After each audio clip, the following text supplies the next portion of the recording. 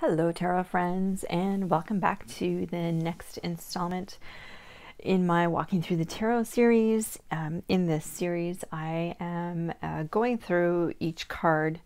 I'm starting with the Rider-Waite-Smith deck and meanings, and then sort of comparing and contrasting to the other decks in my collection. Let's see if I could just adjust this actually, sorry. There we go, so we're more centered. So I'm going to go through that. I'm going to show that this is really more for myself so that I help myself to cement the meanings in my brain so that, you know, I can sort of, my intuition has a launch point, I guess, is what I'm trying to say. If it helps someone else, then that's awesome too. Thank you so much for watching and for choosing to spend time with me. And if there's any questions or anything, please feel free to leave me a comment down below, or send me a message on Facebook or Instagram, and I am JadeIndigo19 on both of those platforms. Before we continue, please do hit that like and subscribe button down below. It really helps me a lot. And if there's any other content or any changes that you think that I should make to this series, I'm happy to hear. I do plan on going through all 78 cards, so still plenty of time to make changes. So today we're talking about the Hermit. The Hermit is number 9, or the 10th card in the Major Arcana if you count the Fool as the first card. So I'm going to go through. I have a bunch of resources. The first one I'm going to read from is the Kitchen Table Tarot by Melissa Sonova, and the RWS, a couple of other RWS books. And then I'll read some of the meanings. As I show you the other cards, I'll read some of the other meanings from the guidebooks, just so that we can kind of see you know, how things sort of compare. There are definitely nuances, and as I've mentioned before, and Dusty Waite posits that the art does change the meaning, so it is quite interesting to see, to compare the different decks and see how those things might change in a reading for you. Okay, so the first one says prudence and especially treason, dissimulation, corruption, roguery. Didn't even know that was a word. On the negative side, concealment, disguise, policy, fear, unreasoned caution. From Kitchen Table Tarot, I am thinking, in quotes. This card is about being alone, not lonely. You feel the need to go off and sit and be still, so you can get your own thoughts in order. The light of the star is just for him. Solitude is sought for answers. We know what the answer is. We just have to be still and receive it. On the negative side, the card is about being lonely. No support, no help. The lantern has gone out. Or he's just a cranky pants. Another meaning might be great wisdom, vision, and counsel, selflessly given to all who seek the light of his experience. On the negative side, withdrawal from responsibility to others. So again, we do have a bit of a nuanced change there. Here's the Game of Thrones Tarot. Let's see what that one says. Solitude, spirituality, truth, reflection, wisdom, self-healing, journeys. Bran Stark was the character. The Hermit follows his calling to truth.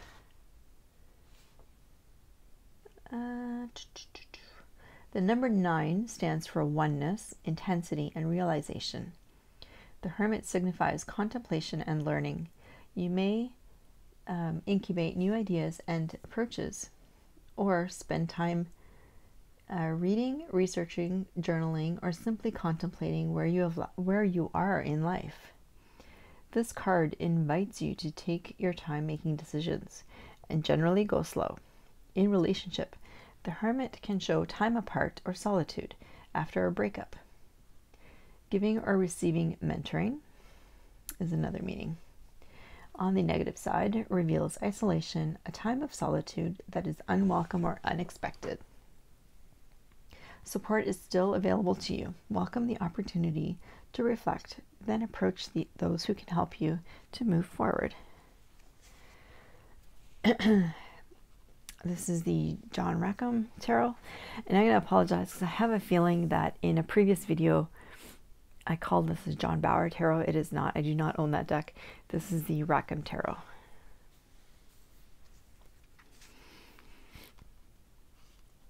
The Deviant Moon. Quite a different card there. Just for fun. The Spirit of Halloween. The Santa Muerte. That looks more like death, doesn't it? The Tarot de la Nuit. Let's see what this one says. Wisdom, solitude, inner guidance, introspection, seeking answers, lonely path. You will only find answers within yourself through solitude and introspection. Take a step back from your day-to-day life. Find shelter in loneliness. You'll meet others again soon, enlightened and renewed. For now, meditate within yourself. This is the art history for past lives. The Housewives Tarot. The Zombie Tarot. The Vice Versa Tarot. So this is the front. So very similar to that RWS. And then let's flip it around. The back side. A couple of dogs. The moon. Not sure what the face is meant to indicate. Actually, let's see what the Vice Versa says. So the front, seeking one's own inner light on a path of solitude and darkness, indifference towards impulses and desires. The art of the soul. Oh, I'm sorry. The secret heart of the soul. I can't read my writing. So the back, the first flashes of a new life cycle, patience and waiting rewarded. Teachings are unveiled and protection arrives from above. Okay. The Everyday Witch.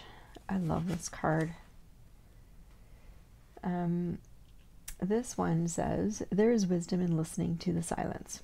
Sometimes the best way to heal or learn or grow is to do it by ourselves in silence. Hermit is a good indication that it is time for you to be alone for a while. This isn't necessarily a bad thing. If life is so hectic that you can't seem to hear your own thoughts, perhaps you need a little peace and quiet.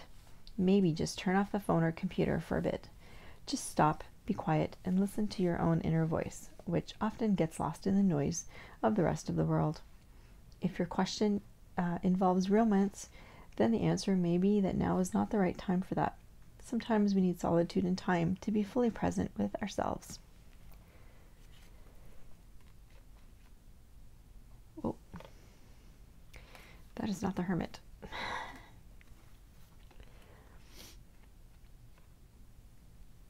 The Revelations Tarot.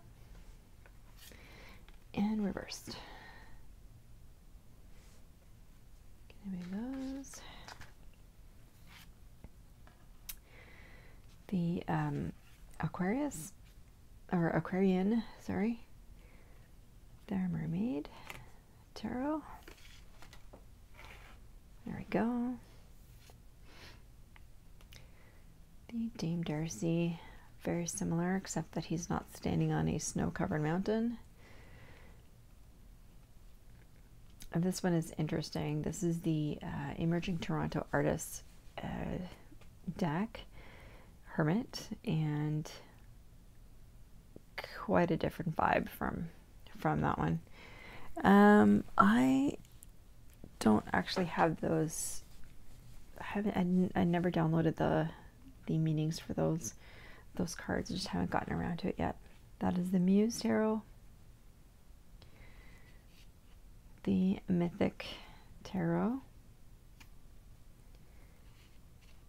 The Crow Tarot. Tarot Muha. Let's see what that one says.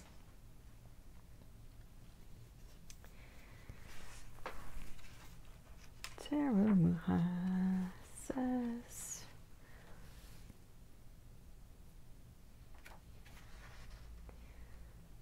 universal wisdom, spiritual solitude, the illuminated soul, retreat into sanctuary.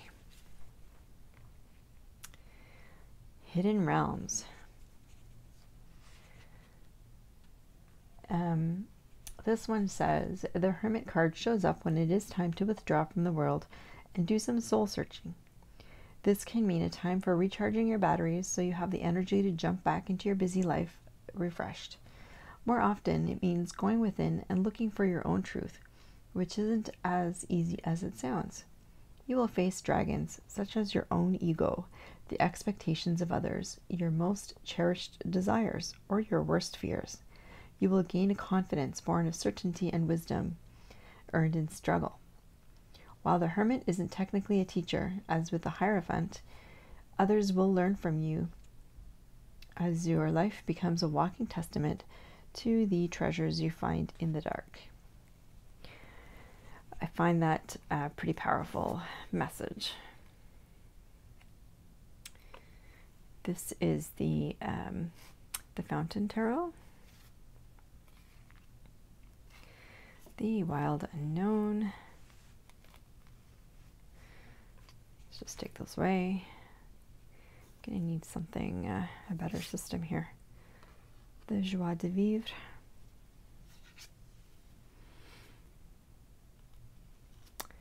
Spiral. Crystal Visions. Shadowscapes.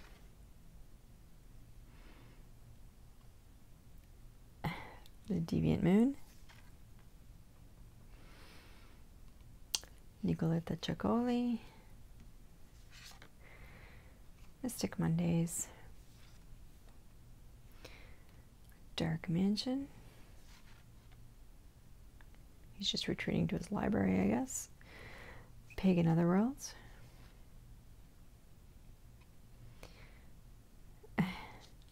Santa Muerte.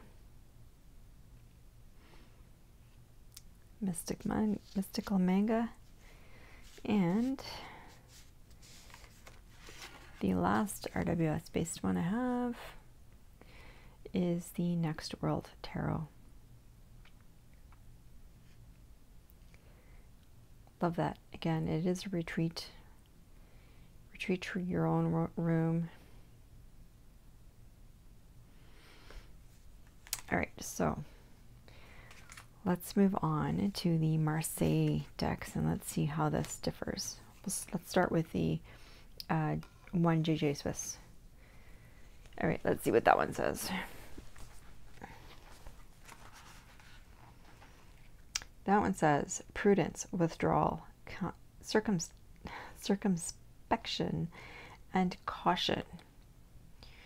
So interesting. Not so much about going and being off by, going and being by yourself for a while, but definitely still that circumspection piece is still there, but also something about being prudent, I guess. It's really thinking about your actions before you act. Okay. The Marshmallow Marseille. The Tarot Classic. Let's see what the Tarot Classic says. This is from the Tarot Classic book from Stuart Kaplan. Under circumstances, this card also represents recession, desertion, annulment, insincerity, expressionless, a loner or person incapable of participating with another person, misleading, misguided, tendency to withhold emotion, fearful of discovery, failure to face facts, possessor of secrets which may or may not be revealed, tendency to complacently dwell within this wealth of knowledge as something worthwhile without seeking to utilize the information towards some goal or application. And so just before that, it was all the same things that I just read for the JJ Swiss in terms of counsel, knowledge, solitude, prudence, discretion, caution, vigilance, circumspection, self-denial, withdrawal, regression. On the reverse side, it says imprudence, hastiness, rashness, prematurity, foolish acts, incorrect advice, failure caused by result of dullness, overprudence resulting in unnecessary delay, and immaturity. We go to the Tattoo Tarot. Very, very similar. The classical Marseilles. The Tarot Master. Tarot of the Master, sorry. And the Sopraffino deck. So the artwork is all very, very similar. And with that, we come to the end of the Hermit card. Again, as before, I would love to hear if you have any other meanings that you have come across through your different studies or readings. I would love to hear. Actually, I love learning and hearing other people's perspectives, so I would greatly appreciate it. Anyway, until the next time, so we'll meet again for the next card, which is card 10, which is the Wheel of Fortune. And please don't forget to hit like and subscribe and hit that notification bell below so you know when the next one comes out. Talk to you soon. Bye.